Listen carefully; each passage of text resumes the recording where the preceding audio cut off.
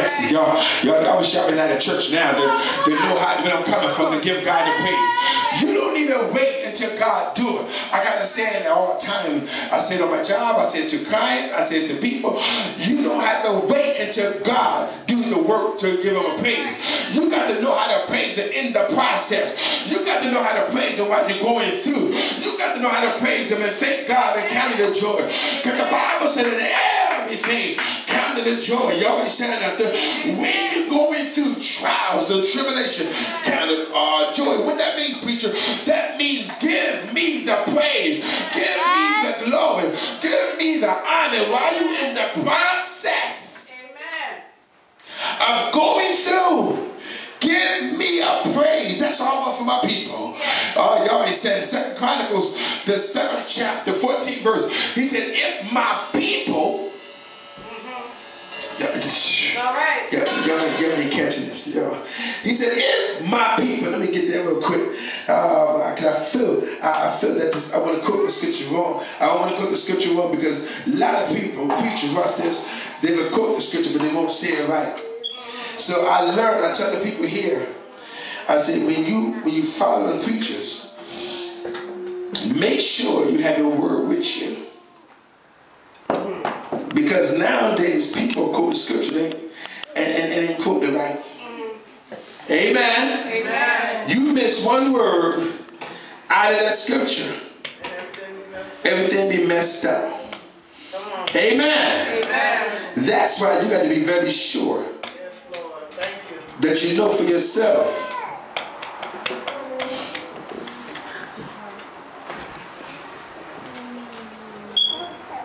Amen? Amen. Y'all still with me? Yes, sir. Here we go. 2 Chronicles, the 7th chapter, he said in the 14th verse, if my people, which are called by my name, shall humble themselves and what? Pray.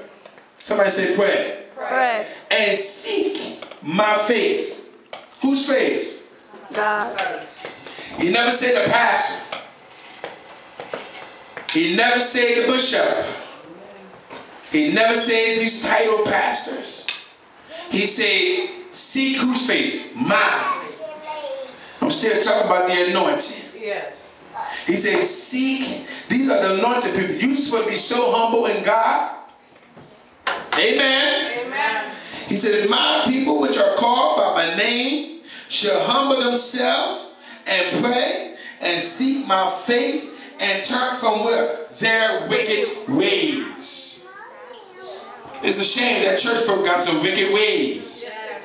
I'm going to say this again because y'all ain't catching this. It's a shame that the church folks got some wicked ways. They do one thing and do another. They speak Holy Ghost and curse on the side. Come on, somebody. Amen. They speak in tongues and do all kinds of things to other people. Church hypocrites. They playing with God. They don't fear God no more. When we came up, we used to fear God. We fear playing in church. We fear eating in the church. We fear sleeping in the church. Now young people don't even care. They come to church just to come, just to get out of the house. How they say, to get out the crib. So it said, if my people which are called by my name shall humble themselves and pray and seek my face and turn from their wicked ways. Let me tell y'all something. Because I'm a pastor does not mean I'm completely delivered. Oh, y'all didn't catch it. Y'all ain't catch it. I'm going to say it again. Can I break it down to Camden, New Jersey? Because I'm the pastor does not mean I'm completely delivered. There are some stuff in me that I need God to do. Yes. There's some stuff in you that you need God to do. Yes. There are sometimes I feel like slipping somewhere. Oh, geez. There are sometimes I feel like saying stuff. Oh, y'all ain't catching it. But now, because God has the Holy Ghost step in, the Holy Ghost will keep you from saying what you don't supposed to be saying. Yes. Come on. Amen. Let me get here. I'm teaching this. I feel good. I feel good. I feel this here. Then he says, from the wicked ways, and I will hear from who? Heaven. And will forgive their sins and will heal their land. Each and every one here has a land. We have a place, we have a home that needs to be healed. We got family members that needs to be healed. And I'm coming to let you know because we got some disease in our family that needs to be healed. And I'm not talking about HIV, I'm not talking about cancer, I'm talking about a spiritual thing. We got some stuff that people are doing. When you look at Camden, New Jersey, you're looking at how people are prostituting. That's a disease. Alcohol, that's a disease. Come on, somebody, drugs, that's a disease. And we up there judging them, talking about they need to be ashamed of themselves. They need to stop doing that on Broadway. They need to stop drinking. They need to, listen, instead of you talking about them, you need to just pray for them. Yes, that's right. Show love and kindness. Let me finish this up. Back to Isaiah, he says, we say these words. Isaiah, no, back to Job, I'm sorry. Job, now here's the scenario to the part of the process. Why Job was so anointed. Why did he get better than he ever had? Because the last chapter, Job said that he had a conversation. He said, though the Lord did all this to me, though he slay me, but yet I will trust him. The good Lord giveth, and the good Lord taketh away. Blessed be the name of the Lord. Sweetheart, everything that you went through, everything you're going through is for your good. Why? Because God is trying to get everybody's attention that you're going through. He don't want your attention to be pitied. He wants your attention to be uprising. Come on, somebody. You got to talk faith. You got to speak faith. You got to look faith. You got to dress to the point. I don't care. You're in a hotel. You got to look sharp. Come on, somebody. When you go to a job interview, you got to look sharp. When you go to church, you got to look sharp. Come on, somebody. When you go to work, you got to smell good, like you're a royal queen and a royal king. Come on, somebody. Because God wants us to look and represent him. Because everybody here is kings and queens under the presence of God. Can I get a witness in here? So the Bible said, watch this, I'm getting back to Job and I'm closing up here. The Bible said that Job had went through everything that he went through. He suffered too much. He lost his children. I've been there. He lost his possession. I've been there. How you been there, Pastor? Because I had a son that passed 9 years ago. Yeah. But to God be the glory. I know where he is. He's in the kingdom of kings. Y'all ain't saying nothing. If he had a choice, I know he would not want to look back down here. But when I get what a time when I see that me and my son could be able to rejoice in the name of the Lord. Y'all ain't saying nothing. Job lost his possession. I lost my repo. I got my car, God. Y'all ain't saying nothing. I gave up my Chrysler. I gave up the home. It was stolen from me. But to God be the glory. I'm still here. I got my health. I got my strength. I got enough breath to give God the praise. Because the Bible says that weeping may do it for a moment, but joy cometh in the morning. Can I get a witness in here? Here. How many really truly can stand right there and say, I'm going through something right now? But guarantee yourself that God's about to bring me out. Look at your neighbor and say, after all that I've been through, I'm still about to come out there. Oh, y'all ain't saying nothing. I can remember about 2-3 weeks ago, a preacher came all the way from Nook. She looked at me and said, Pastor, I don't care what you're going through. God's about to see you out of this. That means God is about to trouble the water. That means God's about to suffer the water. That means while you're going through, learn how to praise me. Learn how to lift me up. Learn how to give me a joy. Don't give up. Don't throw in the towel. That's when you just lost your miracle. You just lost your blessing. It may seem hard sometimes, but I come to let you know, beloved, Job, hold on just a little bit longer. Look at your neighbor and say, neighbor, hold on just a little bit longer. Help is on the way. Preacher, hold on. God's going to fill this house. Just a little bit longer. Don't give up. Don't throw in. Don't turn your back. Don't padlock the doors. Just know that you know who you serve. Because I'm anointed. I know I got haters. Because I'm anointed.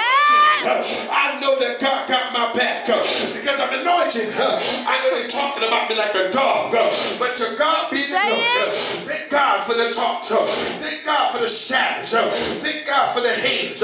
Thank God for the least. Thank God Almighty. I feel like preaching out. Thank God Almighty. When I went into my job and I look at the book, we had a discussion at the end of the day, and we only got 300 on Monday, 390 people, and then we're going to say there might be a time we might come in and some might get laid off, and I begin to say, God, if it's my will to be laid off, I know, Lord, I know you got my back.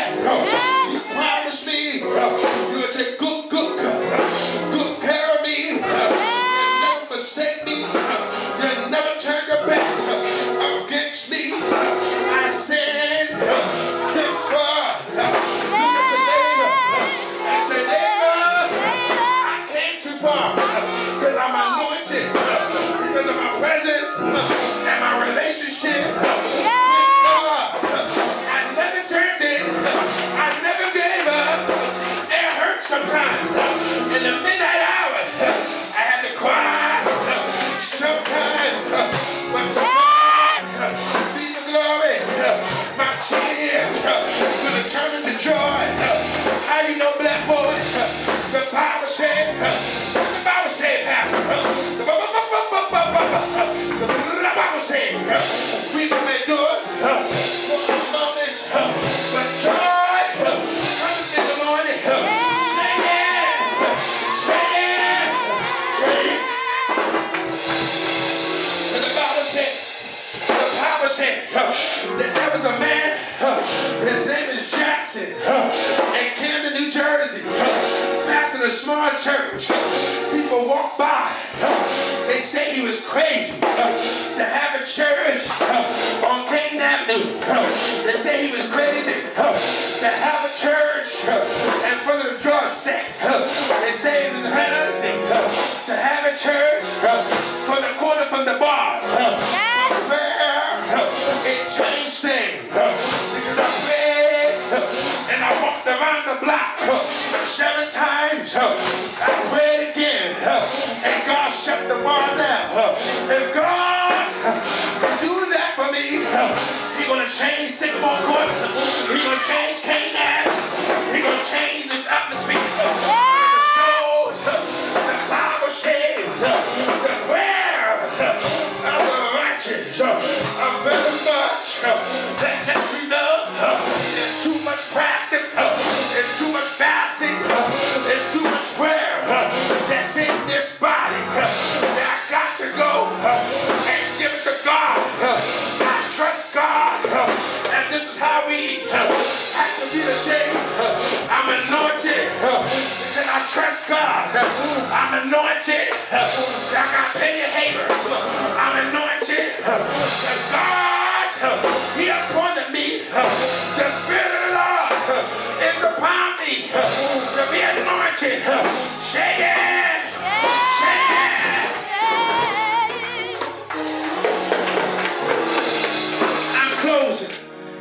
I'm closing out, and I'm going to take my seat here. But when I close, I want you to know, if you don't hear my voice no more, which I know you will, but I'll never preach a word again. Just remember this, on this day, October the 8th, 2011, at 12:30 service, on the Good Sabbath, the preacher told me, he said, I'm anointed because of my trials. I'm anointed because I'm suffering. I'm anointed, but when it's over, when the suffering is over, I heard, you gonna live, mother. You can help me, mother. I remember James Cleveland. He used to sing a song. He said, please be patient with me. Y'all know nothing about them. Young people don't know them songs. He said, please be patient with me. And then he turned around and said, mother, he said, when God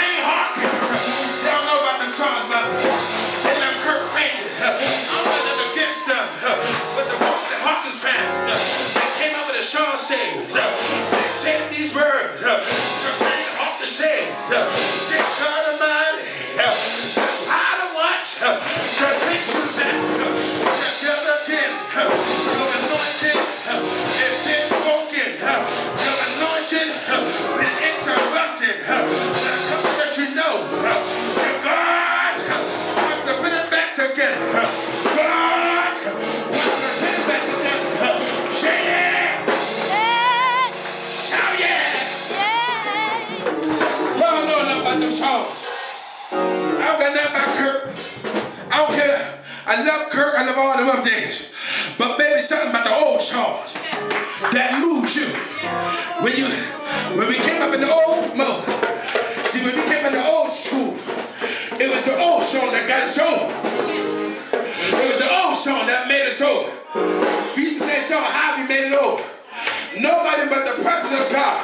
Y'all ain't saying nothing. Then when we was going through, we used to say, Shawn, I'm a soldier in the army of the Lord. Can I get a witness to here? Y'all don't know about them old songs. All y'all were about Kirk, Todd Tribbett, and all that. But one song that Todd took from the old school, he said that all that I've been through, I still look at your neighbor, tell your neighbor, and say, neighbor, after all that I've been through, I still have joy. Say yeah. Say yeah.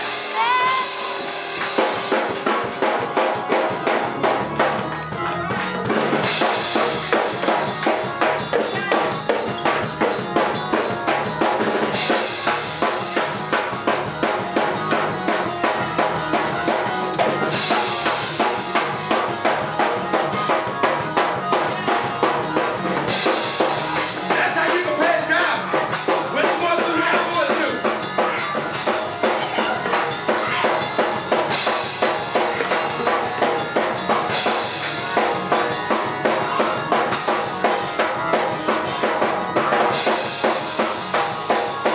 Come on, clap your hands.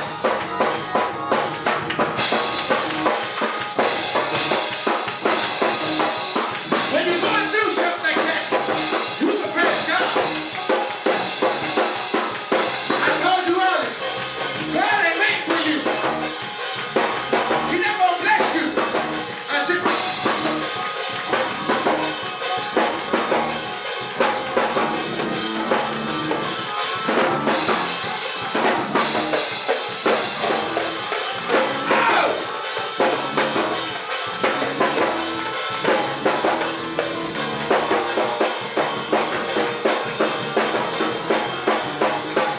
anointed people. You're all anointed.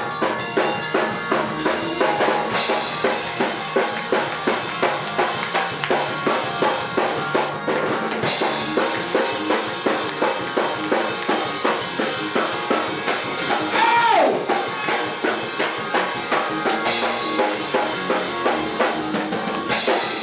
Somebody say, oh!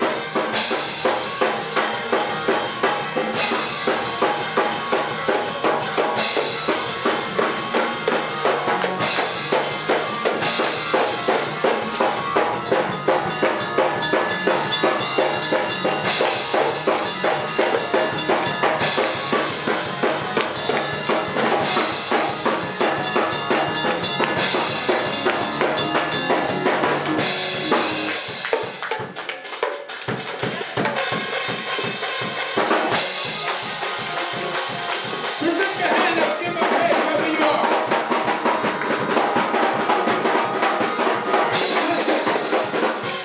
Listen. Listen. I'm praising God. Because right in the midst of this congregation, we got a war vet that been through the war. And because of him, that's why I'm here today. And y'all young people today, y'all so ungrateful. Y'all never really appreciate Memorial Day. But this man right here, been through war. I ain't talking about the war they got now. I'm talking about worse of war. He shouldn't even be here today. But God kept him. And that's why I'm going to say to this man of God, thank you for fighting that war for me. I was nowhere around. But now I'm here, I can say, appreciate you. I salute to you. Come on, God, clap your hands and tell God thank you.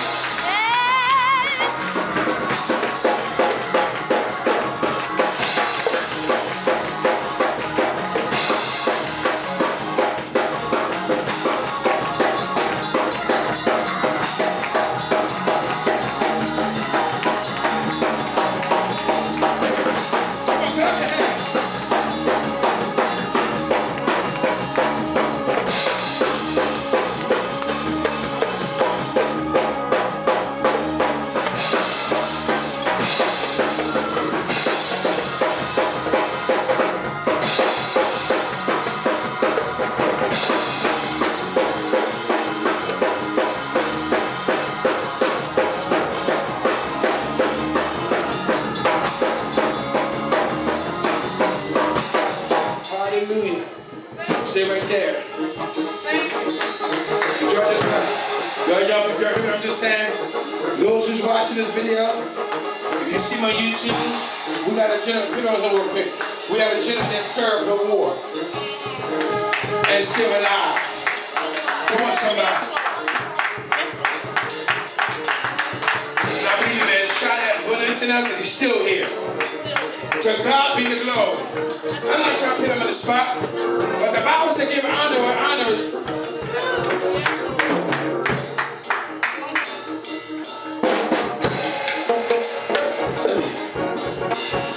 So I want to say thank you, man. How many enjoy the word? Look at your neighbor and say, I'm still anointed. I'm still anointed. Look at him again and say, I'm still anointed. I'm still anointed. One more time, tell him I'm anointed. I'm anointed. Look at him and say, you anointed. You anointed. Tell him, you are definitely anointed. You are definitely anointed. In God's eyesight, you don't have to worry about nobody. Next time somebody talk about you, tell them you're anointed. Yes. When they scared it out loud, tell you you are anointed. Tell them about time to play games. Woman of God, tell them your children's anointed. Come on, somebody. Let me tell you something. Sometimes, I want this is good. Sometimes, my wife was saying this morning, sometimes we had to get into a boat so we could draw people to the house of God. And it seemed like since we've been at the motel, Joel did nothing but witness to more people. Come on, somebody. And look who came to church. Then a friend from her school supposedly came. Just text me on my phone and tell her I'm starting to miss church, but I'll be there next Saturday. You already said it. It's God's promise to fill this house. Come on, somebody. You have to be sincere. God is going to send more young people in this household. And not only young people, but older people, middle people. Come on. Church mother. Come on, somebody. For the last a couple months, I've been telling somebody, been fighting church, we coming. They never gave us a time. They never gave us a day. We coming. We coming. We coming. We coming. We coming. Then my ears start falling off. We coming. But they didn't say I'm coming. They said we coming. See, I love it because they do things together. We coming. But the thing is, they here today.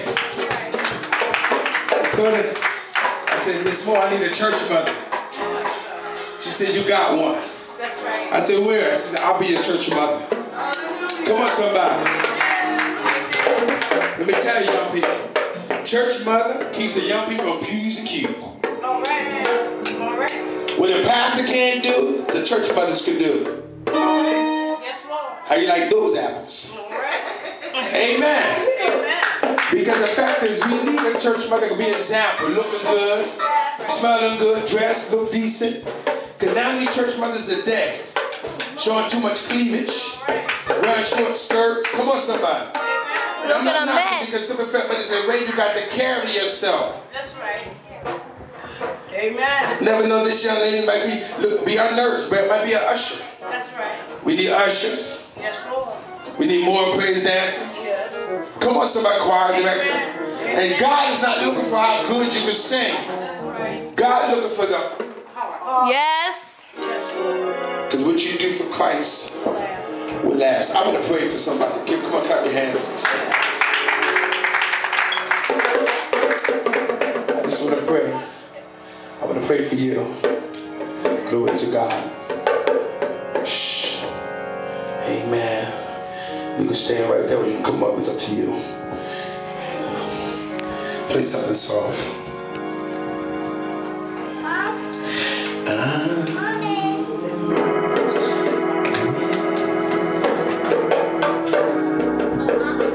All right, Tina. Play what you want to play soft. Just gonna pray for you.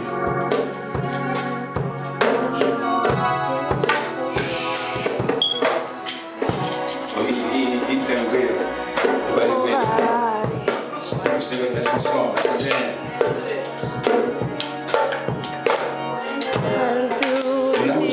preaching. Let me say this. It's not an accident we have a connect or how y'all, our bubblehead daughter, spoke on the bottom, connected witness, invited you to church. You accepted, you came. But you didn't come just because it was asked. You came because you wanted a new life. Some things you've been through and some things you suffered. This ain't nothing nobody told you but God told you this. And you've been hurt too long. And everyone that you tried to depend on, they turn their back just like this. You went out to help. And these are people you are so into their life to help them. And now you in this boat you are in. And let me tell you something, they just don't want to, they don't care nothing about you. But can I tell you this much? God told me to tell you, You better stop. take what you have and count it a joy. Yeah. Because what's going to happen, he's going to turn the tables around just for you. You understand what I'm saying? He's going to find favor in you. I felt God move. Just like the tears flow because they know my tears are released. Yeah. Because before we leave here, you're going to be feeling so much better. Amen. Because matter of fact, you felt a little better when you came in the church. Yeah. Now you're going to feel greater when you get back home. Come on, somebody. Amen. And come on, I wish I could pray in church, y'all. Yes. Because this could be your child, this could be your daughter. And when one go through, we all go through. So I want you to understand that God told me to tell you he's going to turn tables around for you. And it's not going to be tables of negative, it's going to be tables of joy. Everything will fall in place in due season. Just hold on and count it a joy. Glory to God. When you get home, grab your children together and say, we're coming out of this. Speak life into it. You speak to both of them. We're coming out of this. It may not look like it now, but we're coming out of this. And there are some persons or people that hurt you to hear. They hurt you here. And but I hear God say, but I'm taking the hurt away. You'll never be hurt again. Never be hurt again. Never ever be hurt again. Do you understand what I'm saying? And I'm going to say this. I feel God is a gentleman, a man that walks and just crumble you down. Just crumble you down. And throw you down as a piece of paper. But I hear God say, I'm taking that paper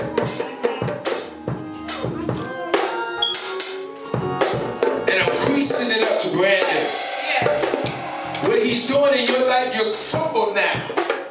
But today he's going to uncrease the wrinkles. He's going to iron you over and you're going to be brand new. You're never going to be the same again.